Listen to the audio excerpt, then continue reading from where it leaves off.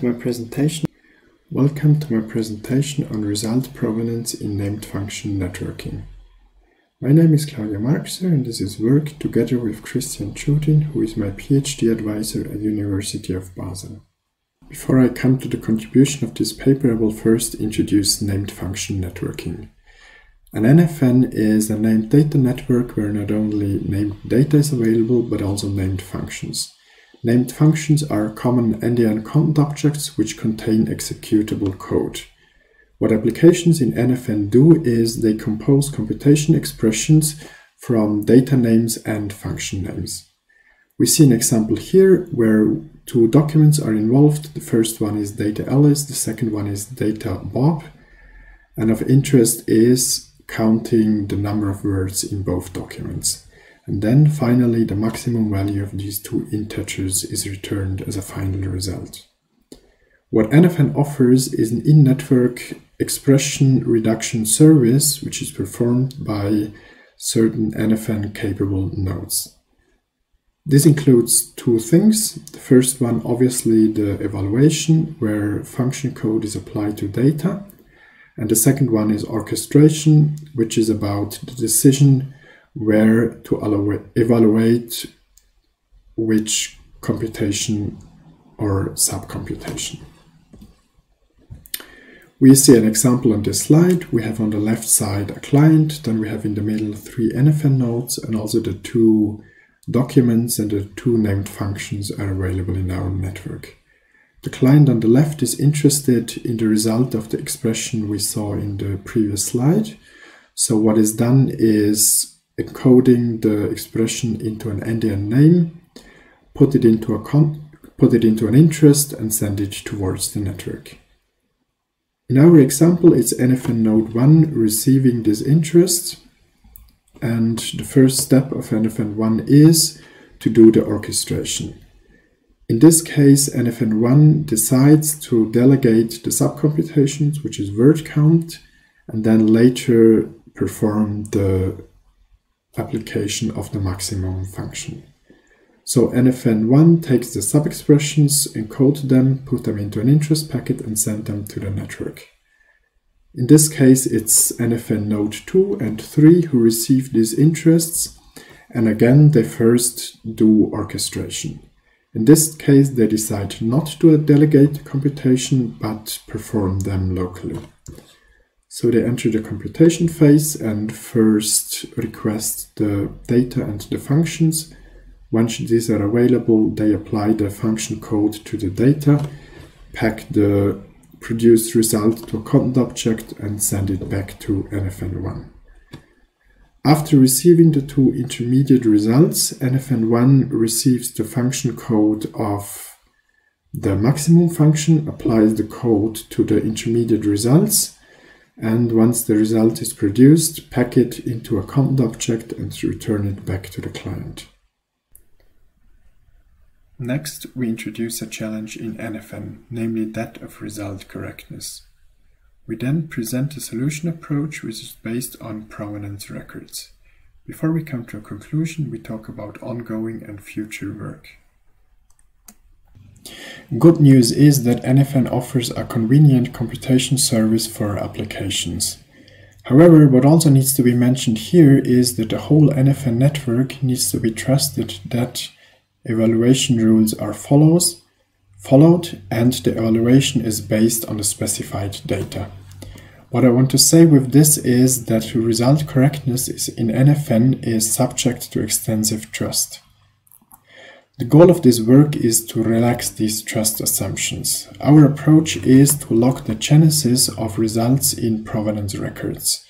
The benefit for client is that they can trace the compute entities involved into the computation of a result and assess on this basis if a result should be trusted or not.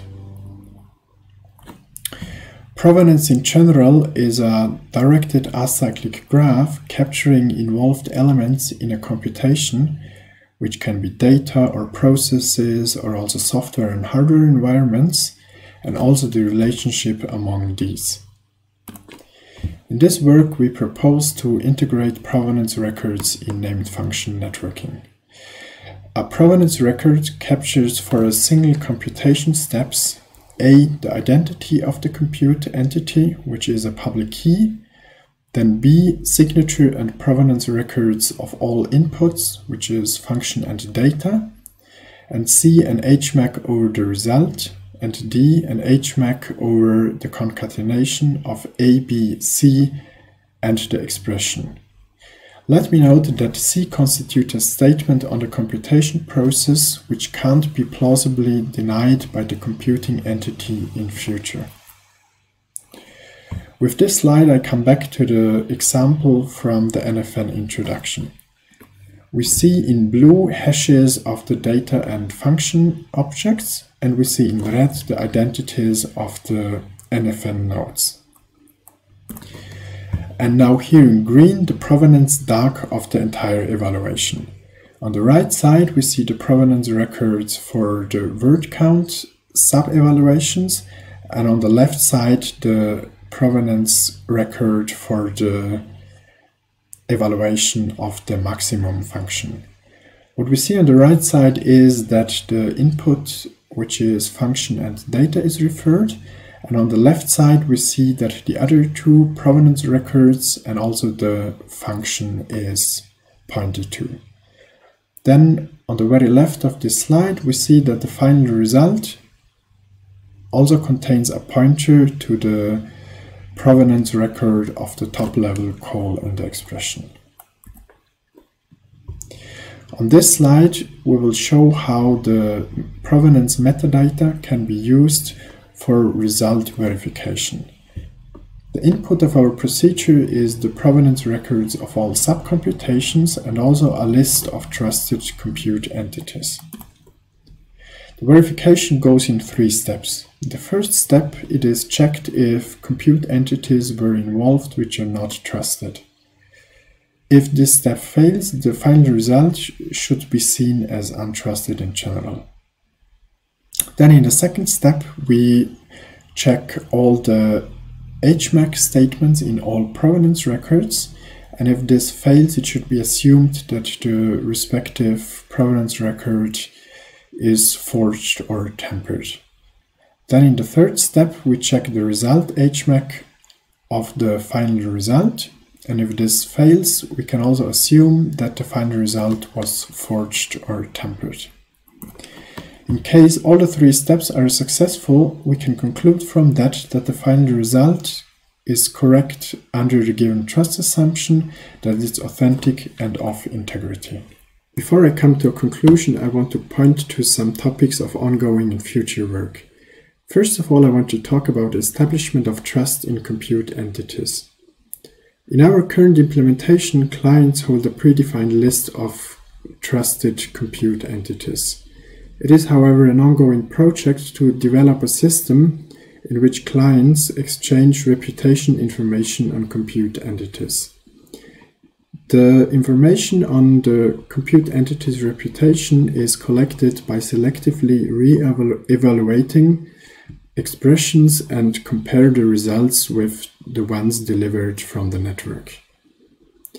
Helpful for this system is that provenance records are non-deniable proofs of the behavior of compute entities. We found that related work exists in the field of semantic web and also that the DWeb community is facing similar issues.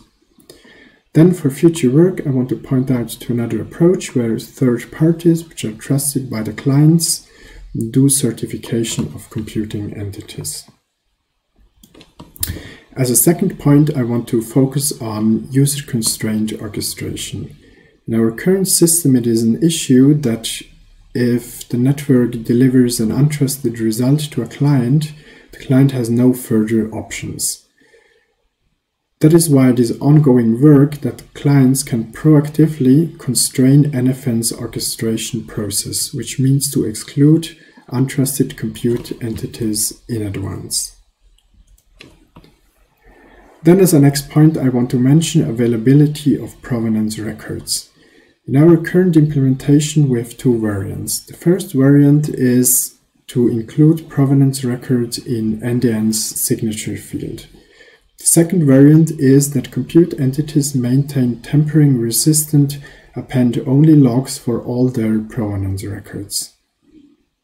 It is of course an issue that compute entities have an incentive to not deliver disadvantaged logs. That is why we are thinking to integrate replication solution for clients or trusted third parties. Then the last point I want to mention is about faulty primary data.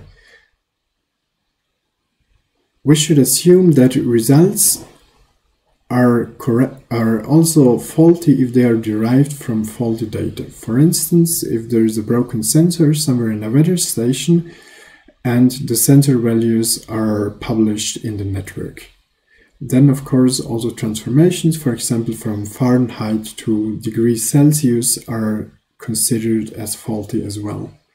We think this is a topic of NDN in general, that there should be conventions to flag faulty content even though it is authentic. And related to our work, we think that it's worth integrating this into the NFN result verification procedure. With that, I come to the conclusion of this work. We presented a solution in the context of in-network services which act in a recursive read process republish mode. We're thinking of NFN, but maybe also other systems could benefit from that. We identified a challenge which is about result correctness and in general about trust in NFN. Our approach was to relax the trust assumptions by introducing transparency and provenance and a procedure to verify results based on provenance. We mentioned several open topics for future work, which means that our solution still needs more elements to be added in order to become a deployable solution. With this conclusion, I end my presentation and thank you for your attention.